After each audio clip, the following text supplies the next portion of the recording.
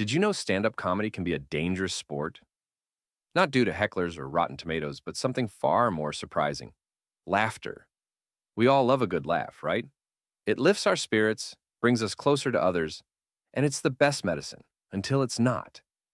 Incredibly, and yes, shockingly, intense laughter can actually lead to fatal reactions. Even though it's unlikely, people have actually died from laughing too hard. These rare but true incidents have been due to asphyxiation or heart attacks, triggered by the very act of chuckling or guffawing. One moment they are clutching their sides, tears streaming down their cheeks, and the next, well, let's just say the punchline lands harder than expected. So, next time when a stand-up comedian is doing their gig, perhaps a warning sign is in order. Laugh at your own risk. If your mind is spinning right now, stick with us, because every week we bring you more brain-bending facts guaranteed to astound.